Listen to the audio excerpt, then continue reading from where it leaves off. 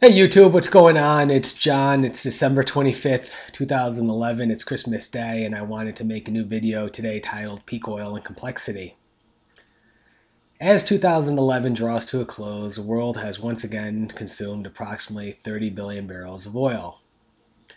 Now, the oil that was obtained or extracted in 2011 was more difficult to get at than the oil extracted in 2010.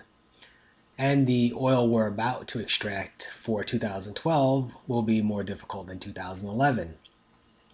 The reason this holds true is that the world hit peak oil in 2005, 2006. So it could only be a matter of fact that moving forward indefinitely into the future, that getting the energy, getting the oil we need is going to be a ever more complex endeavor. There were two stories in the news that kind of reinforced this point. The first one was the oil spill off the coast of Nigeria. The cause or the responsible party in this spill was Shell. The second oil spill that was in the news was off the coast of Rio de Janeiro in Brazil, and I believe the company responsible for that one was Chevron. Now, if you take these two significant oil spills, you combine the Deepwater Horizon tragedy that occurred last year.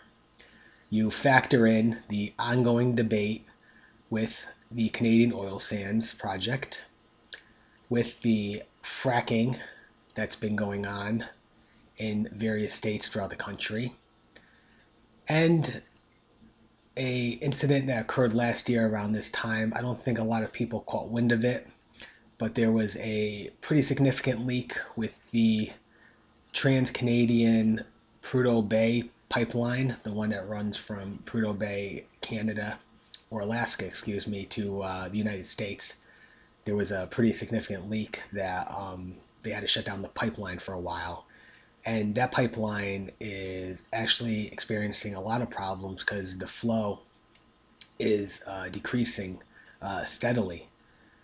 If you look at all these situations, one can't help but understand that obtaining energy is becoming more and more complex, more and more difficult, more and more energy intensive.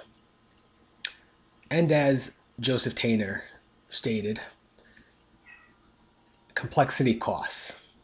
And obtaining this oil, obtaining this energy is costing in two different ways. The first one is, since it's so difficult to get at, it's costing more and more money to get at the oil that we need. So we need bigger rigs, we have to drill deeper, we have to process more. All this is very money intensive, very energy intensive, and technically difficult. And the other way that getting at this energy is costing us is that it's degrading our environment and causing a lot of difficulty, a lot of suffering for a great number of people and animal species.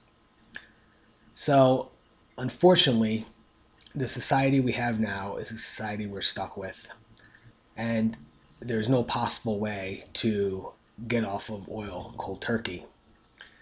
So, we made this Faustian bargain with the devil.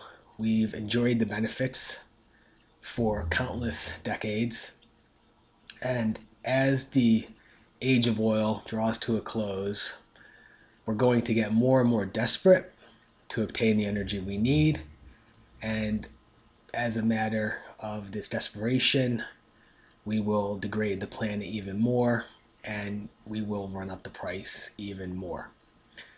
So I hope you enjoyed this video.